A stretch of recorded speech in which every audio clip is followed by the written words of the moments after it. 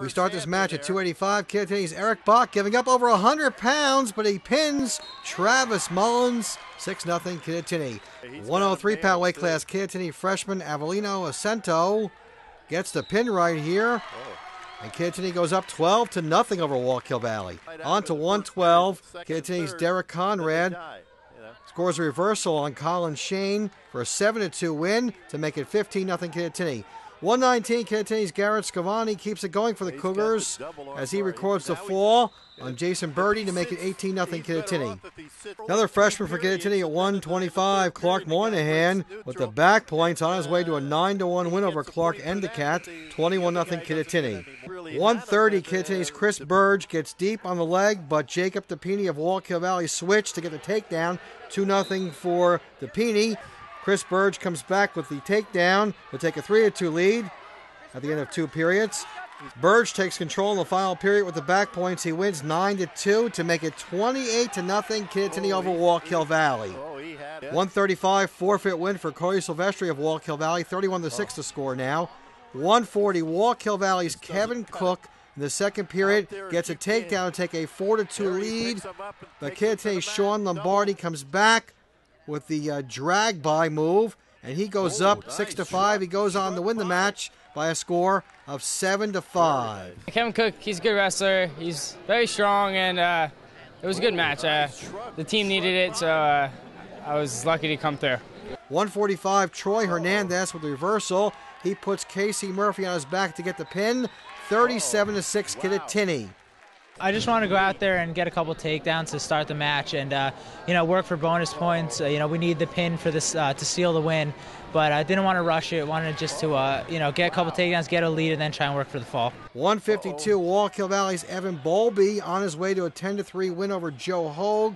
He picks up the back points to make it 37-9 Kittatinny. On to 160, Wallkill Valley's Christian Kaza gets the third period back points. He beat Pete Clymer 12-4. It's now 37-13 Kittatinny. 171, Ryan Callahan keeps the Wallkill Valley momentum going. He pins Matt Simpson. It's now 37-19 in favor of the Cougars. All right, folks, on to 189. Wallkill Valley's Max Lehman gets the fall. He works the cradle, turns John Sanford on his back, and gets the fall right there. And the match concludes at 2:15. John Walsh of Wallkill Valley sends him out in style with the pin, but Kittatinny wins. The final score, 37-31. There's a lot of hype to this one, and it was real good to come in and get that big lead coming at the bat. The freshmen and the underclassmen, they wrestled real tough for us. Got us a good lead coming into the heavier bouts, and from there we were able to seal it. To have a match like this so early in the season, I mean, it was, we opened up Saturday. On Tuesday, you're wrestling a team that has worked so hard to, upset us and knock us out of the limelight. They have a great lineup.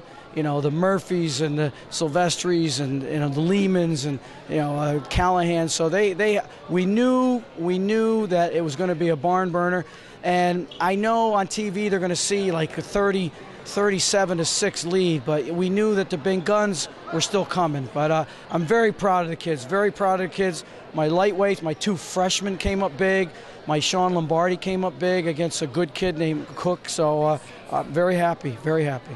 Kittatinny got off to a great start in this match as Eric Bach bumped up to heavyweight, giving up 100 pounds, and he came up with a pin. My big fear was having his mom and dad run out of the stands after me, but it was a great job. He was the only one probably athletic enough that could handle that chore for me and for the team, and he never batted an eye, and he took the challenge, and what a great way to start. The Cougars will be looking to the senior leadership of Troy Hernandez this season. It's kind of cool that the guys look for me to get the big wins, and I want to support my team as much as I can.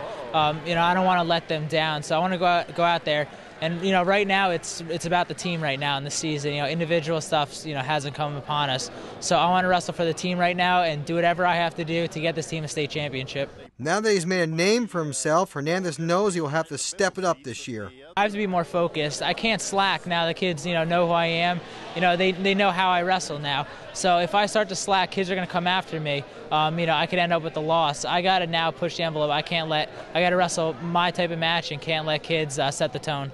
With an extremely tough schedule, Kittatinny will be truly tested this season. We have the Kittatinny tournament on the 29th. I go down to Long Branch, who's loaded, and Hunter and Central, who just kind of shocked us on past Saturday. So Hunter and Central and Long Branch January 3rd. Then we have a league match with Pope John. Traditionally they've been down. And right after Pope John is the High Point match. It might be Friday the 7th or 8th or 9th or whatever that Friday is. Great match. So we have a lot to look for, as long as we're improving. I saw things today as a team that I appreciate the improvement. Some kids improved since Saturday, so I was very happy.